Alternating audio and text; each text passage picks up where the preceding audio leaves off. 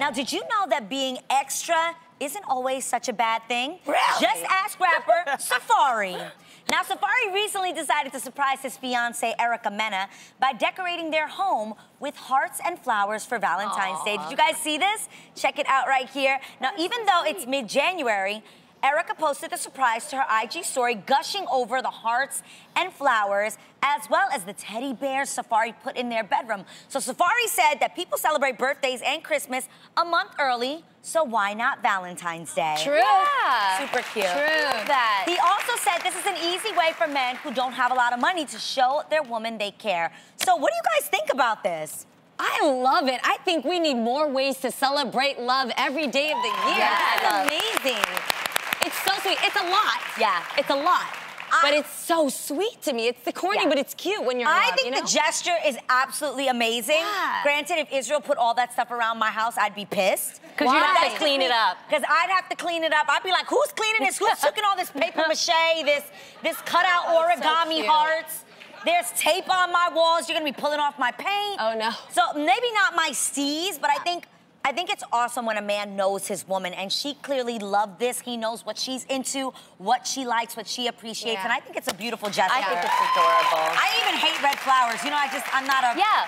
Israel always sends you white flowers. roses. I love white roses. Once a week. Every Monday I get white roses. It's really here. cute. So somebody else might be like, you're doing the most, but it works for me. Yeah. I like that. What do you think? I think it's Valentine's Day for a reason, not Valentine's month. Oh my gosh.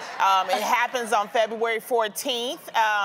I don't like you making my house look like a 5-year-old preschool classroom. James, I hope you're listening, buddy. It did look a little bit like school hallways. You remember when they now the mean one. No, okay. but he put a lot of effort into that. The gesture is nice. She's not into the look. Got it. I'm just being honest about the fact that make February 14th, that's Valentine's Day. Yes. Make that the special day. All of that, then make that her day. But don't, because now, you know, it's not going to be special on the 14th. It's like, come on. But it could be something that she truly likes. Yeah. Huh? It could be a countdown. Well, and if it's something that she truly likes, she wouldn't mind, really? doing that If you again. remember me on the 14th, I'm happy with that. Okay. All right? Oh, I will say that. Wait, we asked you guys if you think Valentine's Day should be a month-long celebration, which you're like, nah, fam.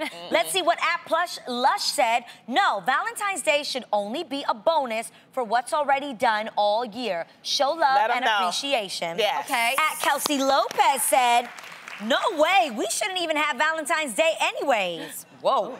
Your partner shouldn't have to just spoil you on one day. It should be all year. Well, yeah, that's obvious. Yeah. Well, no, that's just extra special. You know what I mean? That's the reason why they have, and they sell a lot of candy and flowers. I will tell you this, though. When it comes Valentine's Day, when I hit up that 99-cent store and I buy all of that for like under $20, I get so excited about it.